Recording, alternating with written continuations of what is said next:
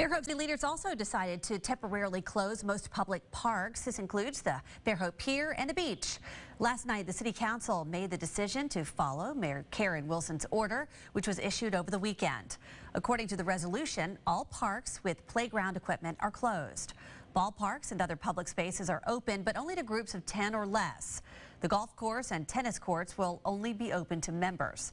Police will keep an eye on the public areas that are still open to make sure people are following the proper guidelines.